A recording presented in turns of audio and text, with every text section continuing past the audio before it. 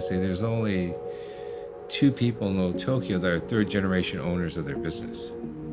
And one's a mortician and the other's me.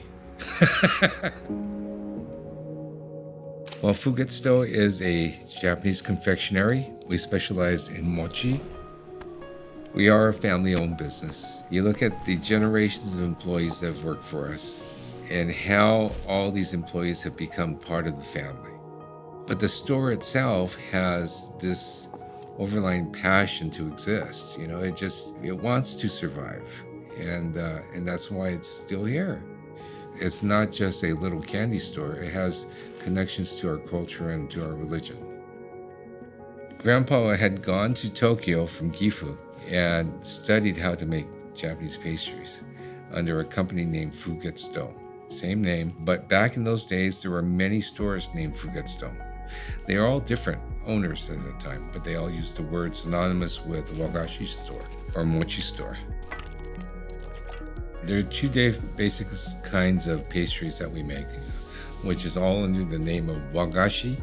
It's either manju or mochi-gashi. Manju is made with cake flour, so that's yaki manju. The one that's baked, we call that kuri manju. Mochi-gashi, on the other hand, is made with sweet rice flour or rice flour, and it generally has a sweet bean paste inside of it. So uguisu mochi, kusa mochi, pink mochi. And then to trick you all together, after that, we have one that's called kuzu manju. It's heated and steamed, but it has no cake flour in it. So there's exceptions here and there, yeah. My grandfather was the first Japanese confectioner in the United States. This one cracker that he made, it was sweet. He'd fold it up like a taco and put a paper haiku poem inside and then bend the sides down. And that's the predecessor to what we know as the fortune cookie. In 1903, my grandfather and my grandmother, they opened the store. You know, they settled here because it was an area that nobody wanted to develop. Back in the day, this is the only place you can get Japanese food. You didn't get tofu at Ralph's Market. You didn't get, you didn't get mochi at, Vaughn's. This community was just forming. And Grandma had this reputation of welcoming people at the port. And my father kind of has the same. I've heard stories from younger first-generation Japanese men that met my father in the bars, and that my dad took him under his wing, tried to teach him how to adapt to the United States. I guess that's where I get it. It's been passed down through our family to be very helpful and be kind to those that need help.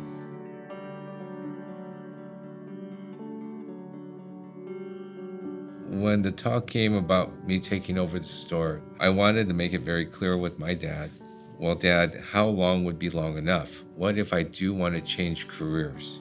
10 years down the line, could I make a change if I decided this wasn't for me?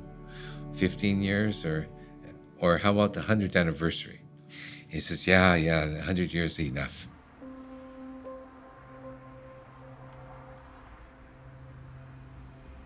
The first year I took over the store, I did well.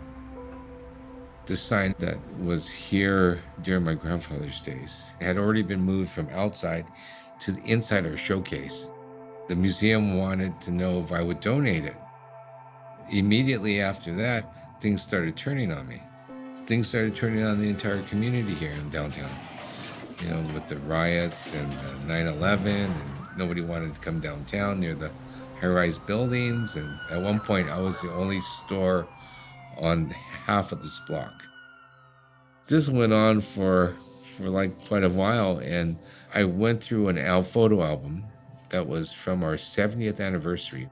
This album had a page of a photo of the sign, and in Japanese he wrote, "This sign knows everything." It dawned on me that if the sign does have a spirit, I gotta go back and get it. So I went back to the museum and asked if they would release it back to me, which they did. And sure enough, things started changing after I brought it back to the store. The sign was taken, the only piece that was taken with them to Heart Mountain, and they came back with it. We weren't told very much about camp growing up. People would come in our stores always say, "Oh, I know your mom and dad from camp." And we say, "Yeah, oh, okay," with no perception of what camp must have been like. But if you go to Heart Mountain, you see how desolate it is.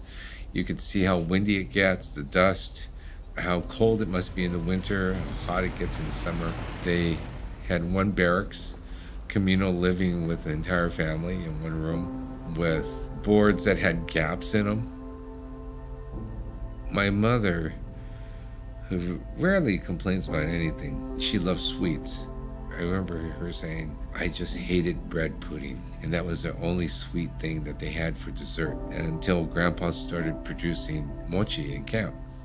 I've heard the stories and talked firsthand to people that said, "Well, yeah, when I was a little girl, I'd be told to go to so-and-so's family's barracks and pick up sugar from them on the way to Mr. Kito." And so they would have these regular people that would give Grandpa a certain portion of their sugar ration in order for him to produce the manju. They tried to make life as normal as possible when they were in camp. Once you see the families setting up Boy Scout troops, setting up baseball leagues, you start to realize that, yeah, they're Japanese, but they're living an American life here. These are all American citizens. Both my mom and dad were American citizens. They were married in 1945 in Cody. Mom did not have a wedding dress on her wedding day. They never told us this stuff when we were children. Up and through high school, we didn't know nothing. You know, they kept it all from us to make sure that we were American first. They basically shut down the culture in a way. Now, in my case, because of the business, I had no choice but to revert back into the culture, because of course it's surrounded by our culture. And my grandfather and my father, the only place they knew was LA. And after the war, they actually slept at the Koya-san Temple, which is right here on First Street, before Dad was able to find work and get enough money to start up the business again. They had to live the American dream twice, once before World War II and once after. You would hope that something that happened to the Japanese American would never happen again, and it seems like so commonplace to know that, and yet it's aggravating to think that we're even getting close to it at all, even considering part of it. It is a quite sensitive issue for us, because of course we're going to come to the rescue. The business climate here in Little Tokyo is definitely not a certainty right now because of the changes of property values and things down here. But I've been through this before. We've had a rough history. I must have gone through about a good 17, 18-year period where Little Tokyo was a really tough place to do business. I don't know how many times I wanted to close the store. So for us to survive that, I don't know how we did. But we did. But it was painful. And yet it would have been more painful to give up on the store. My son is 17 years old. He's been in the store like every day from the time he was born till the time he was 7. And he's gotten the same feeling of the store and all the people that work in there as I did when I was younger. He's decided he wanted to do the business when he was about 7. He says, "I'm going to take it over." And I thought by now he would maybe have some reservations, but no, he's still committed to running the store. I don't think Grandpa probably ever imagined that it would go this long. And when I look at, friends of ours that have businesses that are 40, 50 years old, I think, wow, that's a long time, And then I have to stop to think, we're at 100 and over 100 years now, over 110. I thought I was going to be out of here at 100th anniversary. I probably had a window to escape at one point, but I didn't take it. In hindsight, Yeah, I guess I'm glad I did not. But, you always wonder too, is like, what if I did not take over the store? Would life be easier or harder for me? I suspect it would be easier, but then again, it became part of my blood to not only protect my store, but to protect the community. People will come and marvel, it looks the same, because we have generation after generation of customers. Now we're talking about grandmother and grandfather's age coming to our store, and it's kind of a location of comfort, because they remember that store when they were kids, and they bring their grandkids, and their grandkids are getting the same thing. And I realized that, it's like 5 generations, and getting back to that spirit issue of this store has a spirit of its own. Well, that's part of it. The memory is still alive.